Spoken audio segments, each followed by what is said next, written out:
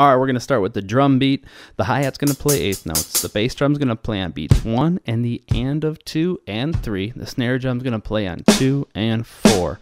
We have 4 measures of the groove. In the 4th measure, we're going to play a fill. So what I'm going to do is I'm going to take that hi-hat, I'm going to move it to some toms. Just going to play that same subdivision.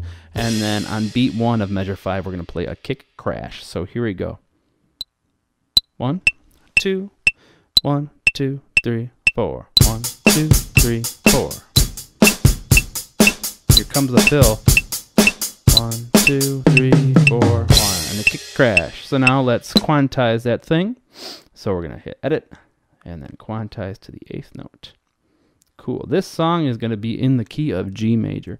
Now G is spelled G, A, B, C, D, E, F sharp, G. This doesn't sound too bassy, so we're going to move it an octave down. Now the chords I'm going to use, it's the 1 chord, which is G. Then I'm going to use the 4 chord, G, A, B, C, 4 chord, C. Then the 6 is C, D, E. But I'm going to play it down here. So I have 1, 4, 6, 4, and then 1. Now, the bass is going to play the same rhythm as the kick drum, so it's going to play on 1, the and of 2, and then 3. So 1 and 2 and 3 and 4 and 1 and 2 and 3. Let's record it.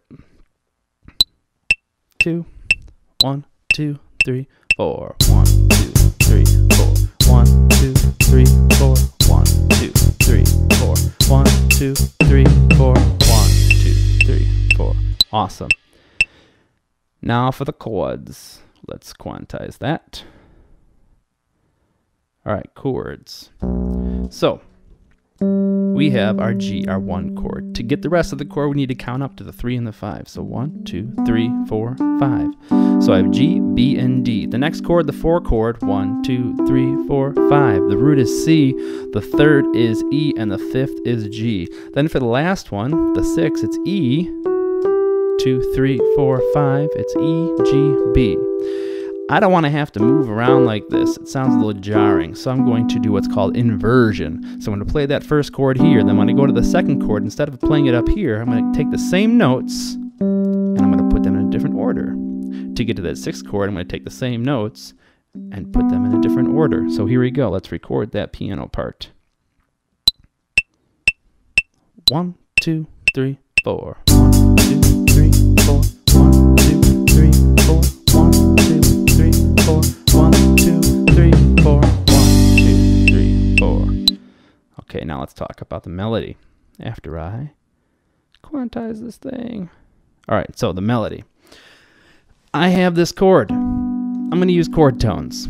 So I have the root, the 3rd, back to the root. I'm going to play the root of the 4 chord, the 5th of the 4 chord. Then that 5th of the 4 chord actually becomes the 3rd of the 6th chord, and then the 7, and then I'm going to go back to root of the 4 chord again, and then we're going to end it with the 3rd of the 1 chord. Now that's pretty lame, so we need to add in some non-chord tones to connect them. So I have a passing tone going up,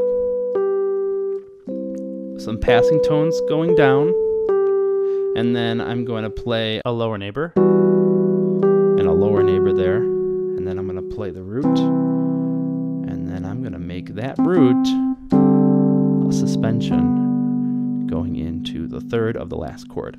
Now we got to add rhythm because melody ain't no melody without syncopation and repetition. So here we go.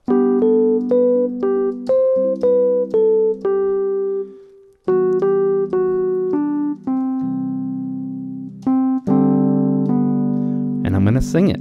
And I'm going to say the non-chord tone type while I'm singing the non-chord tone type. That makes sense. Here we go.